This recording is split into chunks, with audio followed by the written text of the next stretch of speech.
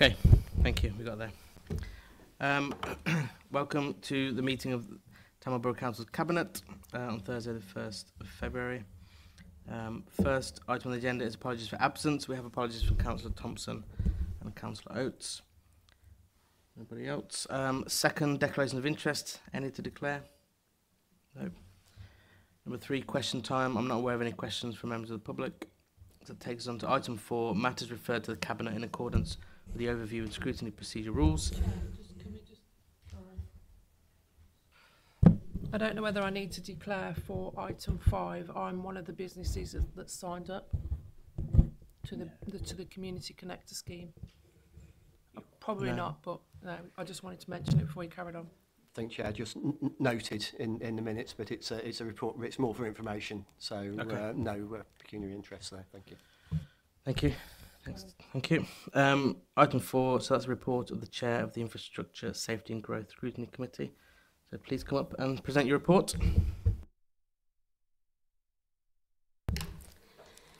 Thank you, Chair, for inviting me along to your Cabinet meeting tonight. This is to do with a report that came to ISAG on the 17th of January 24 regarding the update on the Council's response to ending plastic pollution.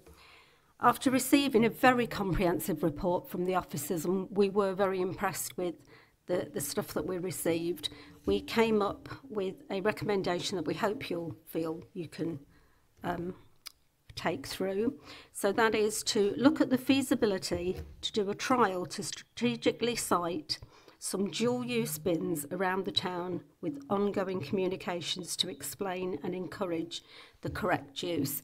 We understand that this is not something that can be done everywhere, and we don't expect that because there are certain places where the bins are used at certain times of the day where people wouldn't be thinking about recycling, but we were hoping that they could be put in some places where people are in a different frame of mind and maybe looking to actually make use of different recycling. And we know it's all of us go to conferences and things, and every time you go to conferences you see dual recycling bins around places. So it does work if it's placed right and if it's advertised. Thank you.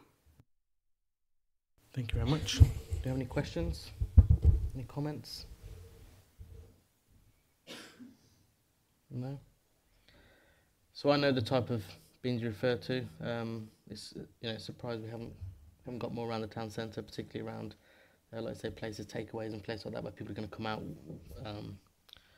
with the rubbish that can be split. So is the Cabinet happy to vote on this? Do you want to come in? Yeah. Yeah, just to clarify, are we essentially saying the dual use is plastic and then everything else? Yes, that would be it. This came about because the officers said that everything they pick up around the town all goes into one thing, into landfill. So, it would be remiss of us not to try and separate at least some of the stuff that can be recycled. You sure about that on the landfill? Because I thought it was mostly... Sorry, the heat thing.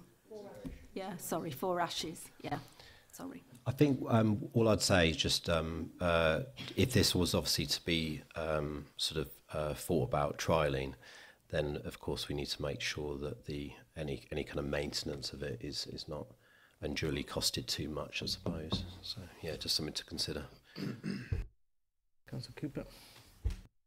Thank you, Chair. Are we just talking about the town centre as well, or are we speaking about around the entirety of the borough? I think our recommendation is about a feasibility, a trial. So we would expect it to start maybe in the town centre, and then we can see how it goes. I mean, it may be remiss of us to buy bins for everywhere if it doesn't work at all. So it may be better to start small and then see how we can go. Councillor Summers. Thanks, Chair. Yeah, I can get behind the feasibility of a trial.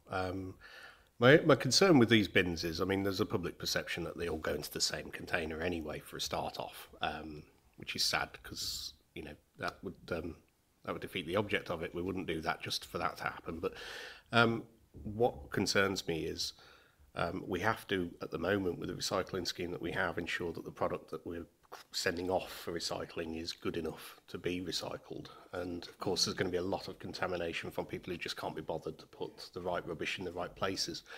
So I could imagine it might actually cause more of an administrative burden for us, although it is sentiments entirely there. It's, you know, absolutely bang on to make sure we're recycling. And I think, you know, a trial would prove whether that was sufficient. Unfortunately, I have a feeling that we'd be paying people to sort through the recycling before it went off to be recycled. That's my only concern about this, but you don't know until you try, I suppose.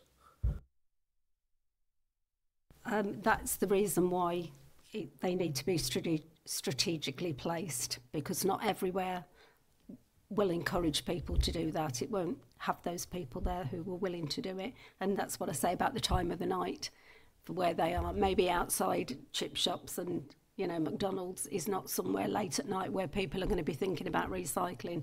But if it was the castle grounds with families where children are keen to do this, we could maybe look at it there. Is there comments? Yeah, Councillor Summers has just picked up on a couple of points, so I won't repeat them. I can see it working for when we have our events in the town centre. So I've been to festivals and you've taken your plastic bottle in, so you come out and you put your plastic bottle into the plastic recycling, and then most festivals won't allow you to take glass, but there is a glass recycling as well. So I could see it potentially working there. And like Councillor Summers has said, you don't know till you try it. So it's where do we try it and how do we try it? Do we try it at an event, or do we just try it in the town centre and see how it goes? But then if there's going to be cost implications for it having to be sorted before it can go to recycling, I don't know. I suppose we've just got to try it somewhere, even if it's small scale. Thank you, Councillor Smith. Just out of interest, after this trial, how would you measure its success? I think that would be about whether there was an issue with it, the contaminated loads. If the loads are such that we can send them to the right place, then it's a success, surely. I suppose what I'm getting at is, what would you see? What would success look like to you? That people are disposing of their goods in the right way. Surely that we're educating people that this is what you should do. We want people to do this at home, but when they come into the town centre, we're telling them to chuck all their stuff into one bin, and it doesn't matter about recycling when you're in the town, but you've got to do it at home. So it's a mixed message there, isn't it? And we are on the cusp of doing some campaigning about waste at home and how you do that. So this would be a good time to do it, really, I think. So I think all the points are valid, the concerns are valid. But like we said, it's to trial something. If the trial goes well, and you know we put criteria in to see what the success factors are, and it's a success, then we're going to be recycling more in Tamworth than we do currently. If it's not a success, at least we can say we've tried, and we're no worse off than we were. So, you know, I don't see it's a bad thing to trial it. And like Councillor Clements said, it might be that you know, this we've talked about strategically trialing them here. It might be an event is a place. You know, there's plenty of places we can look to try and get some good data. I know. I'm finishing first. Okay. Andrew Barrett, you want to come in? Yeah, thank you, Chair. I think just for clarity, this would not affect our domestic recycling rate in any shape or form, because it's street arisings, but it is a very important thing that to get people into the manner of recycling. I think there is going to be various changes coming down the line with legislation. I mean, we spoke a while ago about food waste collection coming in the next sort of 18 months or so.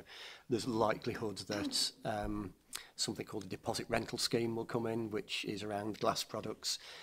So the more we can do to help residents almost pre-sort their litter in inverted commas, the easier it's going to be longer term for people to adjust. And, you know, I think Councillor Dean said it's the right thing to do as well.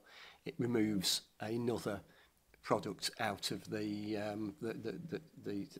general waste, which then reduces the impact on the energy from waste plant, reduces the impact on the environment, and puts stuff back into the circular economy.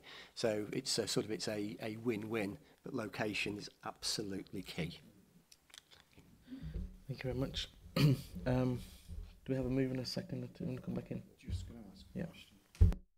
Just out of interest, do we have recycling facilities in our council offices as well? So the Philip Dick Centre, I can't remember. I was going to go over there and put me bottle in the bin just to see, but Big red bins, mixed recycling. Businesses have to recycle their waste, so actually we are compliant, but we've been doing it for a long time because it's the right thing to do. And we are large producers of, or were large producers of non-confidential paper, which used to go for recycling as well.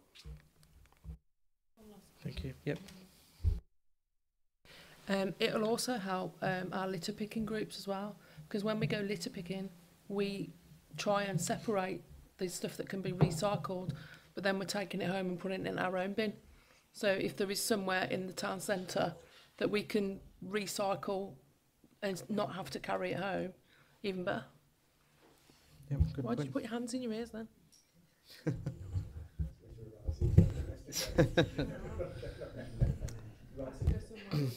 All right. Thank you.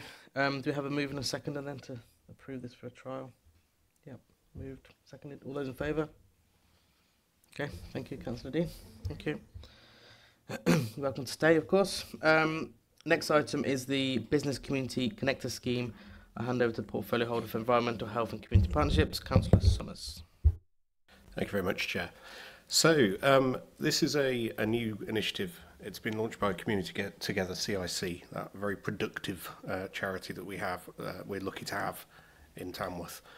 It recognises that businesses in Tamworth can have a positive impact on the people it comes into contact with, because most of people's interactions are with businesses within Tamworth throughout the day, and they can have an impact on helping to address loneliness, isolation, but they can also have another role in signposting people to essential support services. And no doubt there are plenty of people who've gone into businesses who've asked for advice and where to go for certain things, and businesses don't know where to send them, essentially. So this is a very nice initiative that basically bridges that gap and lets people see, lets businesses have something to hand to allow them to signpost people to where they need to go.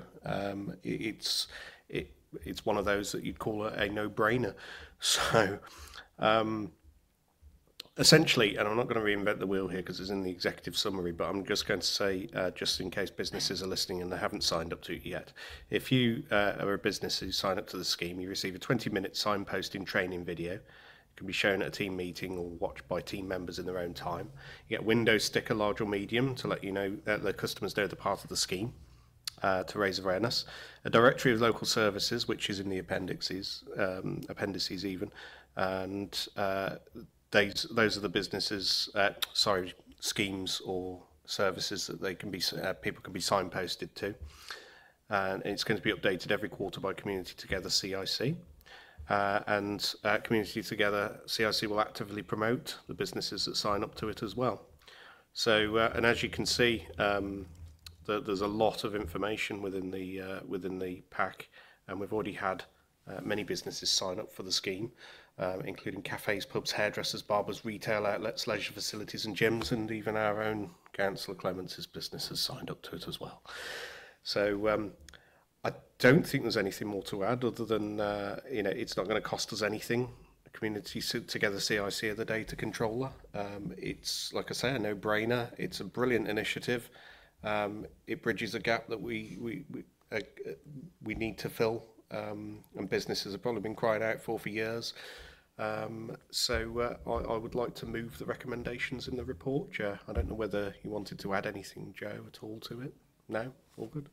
Yeah, I totally agree. No brainer, no cost to the council, bridges the gap. Councillor Smith wanted to come in. Yeah, this is fantastic. So well done, CIC, and everybody involved. Just one concern I was going to mention, not really a concern, but something to point out. So we're saying the data controller is is CIC, isn't it? And obviously we're dealing with other partners. We're dealing with private businesses. Have we definitely got this whole issue with data, which I think is in the years to come are going to become more and more of a pertinent issue? Have we definitely got that all in alignment? It's all lawful and all the rest of it, as far as you're aware. I mean, obviously this has gone, I've gone through our monitoring officer on that perspective, but yeah, the data itself is organisations with their publicly accessible data, their publicly accessible phone numbers, websites, so it's not personal information, and obviously working with CTCIC, as we do anyway, we will always check and look, certainly where we've got some of our entries in there, so there's no issues from that point of view. They will maintain it and come, actually work with the businesses, organisations and ourselves and our organisations to basically, from this we have there a cohesive list of Tamworth organisations to support the vulnerable people of Tamworth, which is obviously one of our priorities, so that we can actually use that ourselves, for yourselves as councillors, for our own staff in one place. So yeah, we have checked on that basis. Happy there? Yep. Anyone else, or should we move to do we have a second then? Yep, Councillor Cooper. All those in favour? Thank you very much, well done. And the final item, Councillor and Community Grants Review. Again, Councillor Summers, please. Thank you very much, Chair. So this is something I've been going on about for a number of months because I've been quite excited about it. So essentially, as people know, we have a fair bit of cash to give out to community groups and organisations in Tamworth. And we have a number of different ways of doing it, some of them not so successful as others. We have the community grant scheme, which is £18,590 per annum, and that's our usual route to getting a grant. We've also got various pots of money like the festive grant scheme, councillor community grants and festive grants that we as councillors can have people apply to us for to release the money. And they're not so successful, and they're not very well utilised. And I'm sad to say sometimes the funds don't always get spent, and the awareness around it isn't as well it isn't as well publicised as I'd have liked. So essentially, I've said that we need to simplify this, and we need to give councillors the power to give more money to their communities and feel that it's a reasonable amount of money for them, to feel like they're making a difference within their communities and be able to fund things that are perhaps more than the limits currently allow. There's a lot more detail in the report, but essentially it boils down to each councillor having amalgamated funds to make up £1,000 per councillor to be able to give those to community groups via the already existing methods we have available for community groups to apply. So yeah, there's still going to be requirements on that funding. Councillors can't just say here's some cash, but there's still going to be an appropriate means of getting access to it. But it's giving councillors much more money to put into their communities in a much more simple way, hopefully with the aim of making sure all of that money is spent where it should be and not left over. There have been funds where councillors have moved on to, saved it up essentially. I don't think it's not going to affect that in any way because councillors have already made kind of those commitments. But for the next budget cycle, we're going to be essentially doing away with the schemes as detailed in the report that weren't particularly well utilised. And as I say, giving councillors that extra cash to spend in their wards. Although I must say it doesn't have to be their ward, but you know, it's like more than likely to be, isn't it? So, I mean, there's several recommendations in the report, too many to go through, to be quite honest with you. I mean, I'd like to move the recommendations, obviously look for a seconder at some point, but happy to take questions, and I don't know whether you wanted to add anything to that, Joe. No, I think you'll see within the report as well that we've the recommendation is that we use the Staffordshire Community Foundation to manage our grant scheme. That's certainly and that will allow us to have a wider opportunity to understand what the Staffordshire Community Foundation do in Staffordshire, looking at other funds that they hold and manage it with a cost saving at the moment to the council as well. And they are perfectly willing to put those grants together, do the reports for us, and then actually bring them to the Nominations and Grants Committee for approval and sign-off. So that's another advantage to us at this point in time, while I have a member of staff on secondment. Obviously, that will be for that year, and we'll evaluate that service and see moving forward.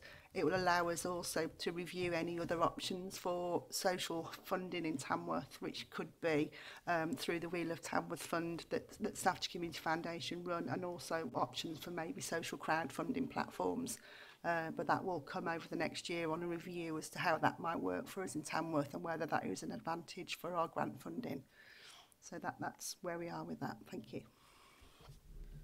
Thank you very much, Councillor Smith. Yeah, it seems to make sense. I've always thought this is a good idea. Just out of interest, I mean, is there any sort of administrative or resource savings as a result of this? You'll see that in that one of the resource things, that actually just by using it through, obviously having everything in one place, it's managed in a coherent way through one form, through one policy. And obviously the savings at this point in time by using Staffordshire Foundation is about £20,000 for this year, just on that administrative process. You know, the staff of whilst obviously they're very willing and happy to do things, it does provide some of the current process is quite administratively long. Putting them in one place, in one bucket, as it were, and allowing Staffordshire Foundation, who are experts at grant funding with all their resources, to do this at the moment for us as a pilot, and hopefully that'll allow us over the next year to explore other options. We'll say that may be savings, but it may also be some advantages again to the most vulnerable in the community and in the voluntary sector. Yeah, just to come back and just comment really. I mean, that's what we're all about, isn't it? Anything that's going to streamline anything really. Absolutely, that's what we're all part of wanting to do. Yep, I mean, there's little not to like, right? It's streamlining a process, saves on cost, and puts more control in the hands of those who know their wards and constituents. I think that's definitely a positive thing. I did have one question. I don't want to sound like I'm going into a negative here, but I just wanted to question the community grant scheme will reduce by £3,000 per year, but didn't say why. Is that just to make it an easy to round to £1,000 each? Where does that come from?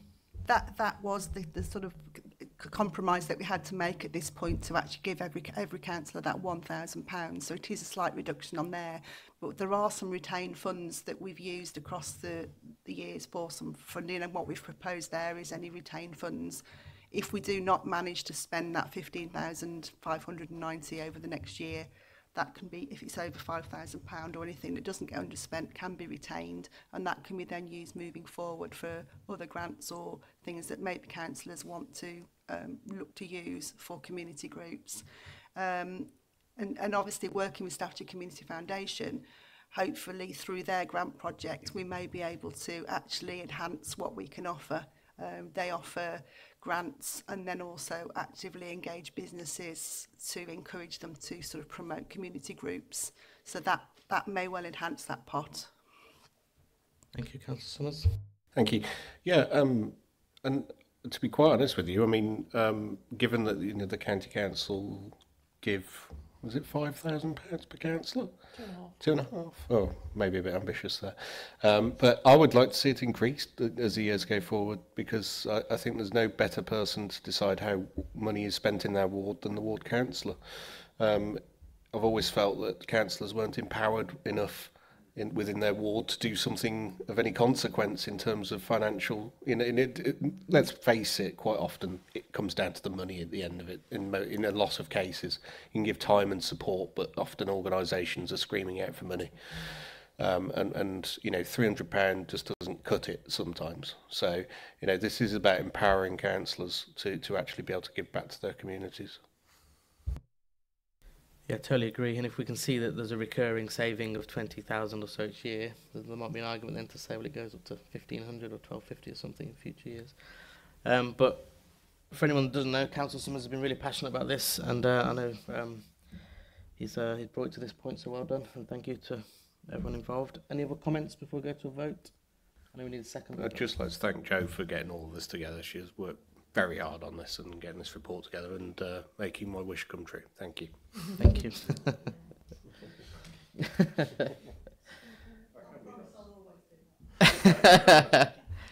That's in a public meeting. That's on record now. Come on. I was just going to say, Chair, I'll second it if you're after a seconder. So it's a fantastic initiative. Thank you. Brilliant. All those in favour? Right, well done. Thank you very much. And that brings us to the end of the meeting. Thank you very much. Thanks everyone that's watched online, and see you soon.